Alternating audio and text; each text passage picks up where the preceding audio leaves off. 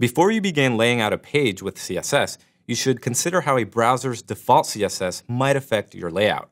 In the CSS Basics course, you learned that a browser has its own built-in style sheet called a user agent style sheet. It's the CSS a browser applies to a page before you even write a single line of CSS. The browser gives elements like the body, headings, paragraphs, and lists default margin, padding, line height, and font size values.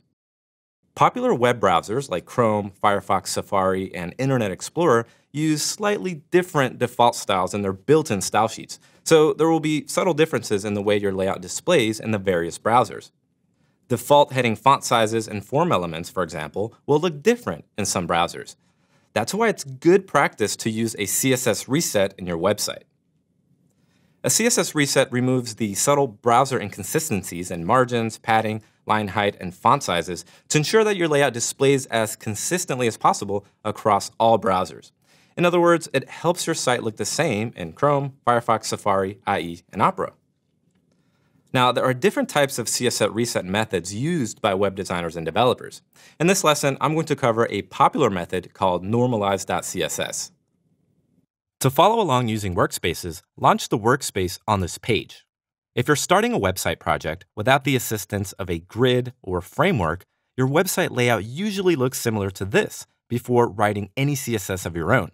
Notice the color of the links, the different font sizes, and the space around the body, headings, paragraphs, and between lines of text. The page is styled, to a limited extent, by the browser's default style sheet to make it appear more readable to users. I'm going to use the CSS reset normalized.css to remove some of these default browser styles, like the extra margin and padding around the page. This will create a level playing field for me to style the layout and help create what's called cross-browser compatibility.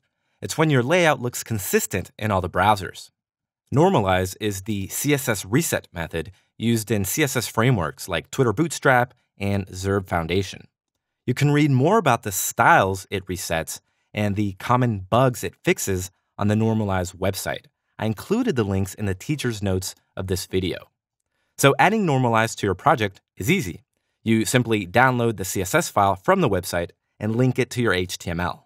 So I'll click the download button here and save the CSS file as normalize.css.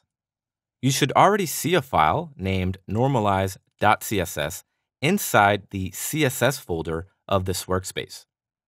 I'm going to link this style sheet to the index.html file. So right above the link tag that links to the main style sheet, I'll add a new link element that links to normalize.css.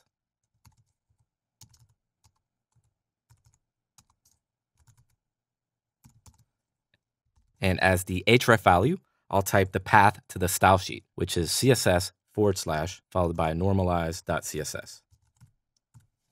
I'm linking the CSS reset above my main CSS file so that I'm able to override any of the normalized resets in my main style sheet if I need to later on.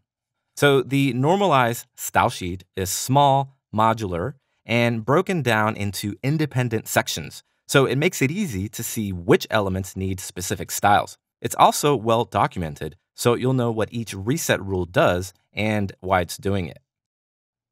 And if you don't need certain reset rules in your style sheet, you can remove them from the CSS file.